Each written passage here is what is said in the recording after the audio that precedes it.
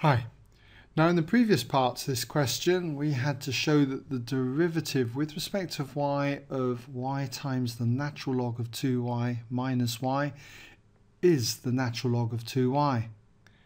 But in the second part we're given that the diagram here shows the curve with the equation y equals a half e to the power x squared.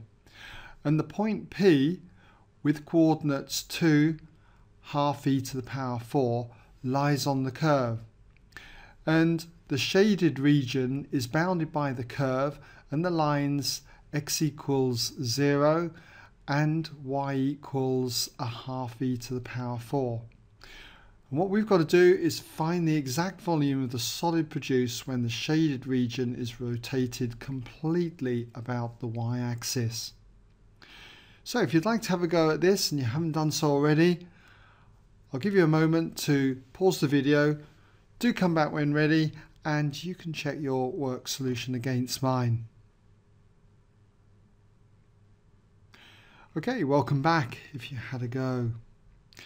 Well, first of all, what you've got to be familiar with is that to get the volume of revolution, which I'm going to call V, about the y-axis is given by pi times the integral of x squared with respect to y. And the limits have to be y limits, and those limits are going to be from here to this point here. Well, this lower value is when x equals 0, and when x equals 0 you can see that we've got e to the power 0, which is going to be 1. 1 times a half is going to be a half. So this lower point here is when y is equal to a half. And then the upper limit here is the y value, a half e to the power 4, as we've got here at the point P. So this is going to be a half e to the power 4. Now we need to change x squared in terms of y. And to do that, what we need to do is to go back to what our basic equation was for y. Y equals a half e to the power x squared.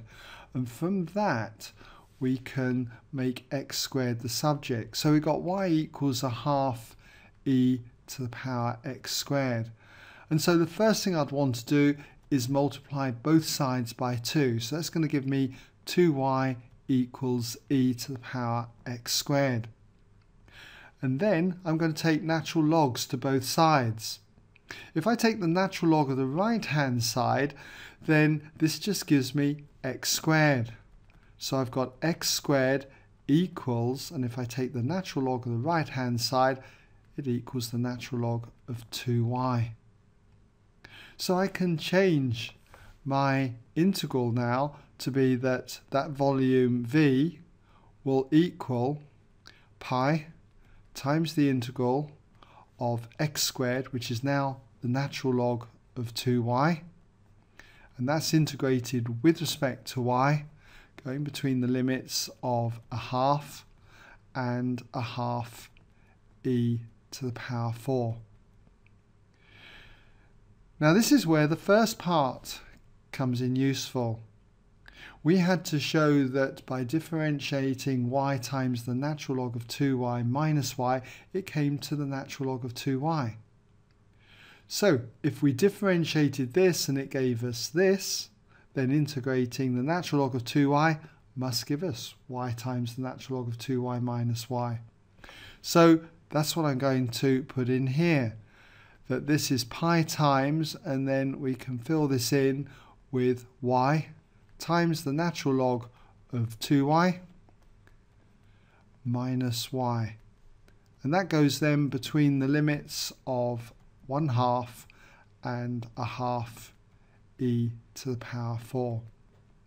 Okay, so we'll just come down here now and we should be able to substitute our limits in, simplify, and work out what that volume is. So therefore what we've got here then is the volume V is going to equal pi. Okay, now we'll start to substitute our limit in, of a half e to the power 4 for y. So we're going to have the y here is now half e to the power 4. And then we've got the natural log of 2 times y.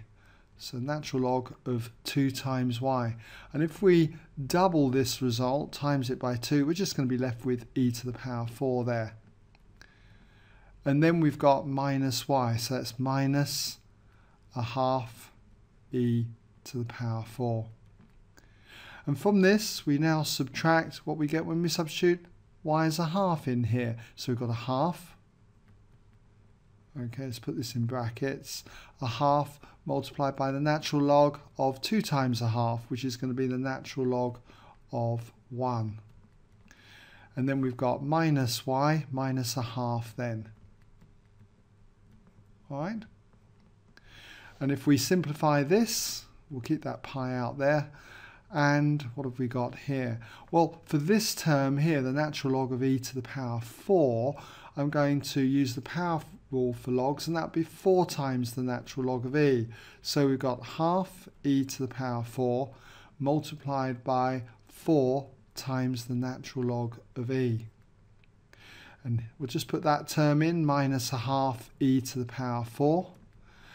Now the natural log of 1 is 0, so that takes out that term there. So we've just got minus a half, which is going to be plus a half. Next, what have we got? Well, the natural log of e, we should know, is 1. So this is just going to be 4.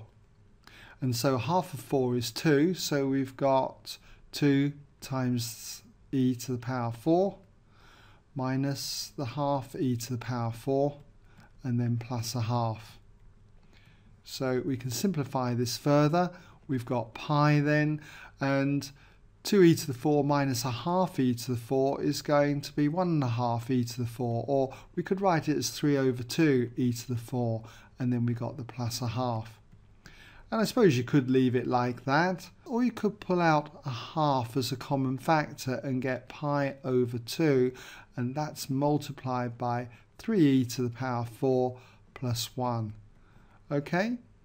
And because it's a volume, I prefer to write, say, units cubed, but that's up to you, okay? I can't see you losing any marks for something like that. But there we go. There's our solution. Hope you're able to get it. If not, you've been able to see where you may have gone wrong.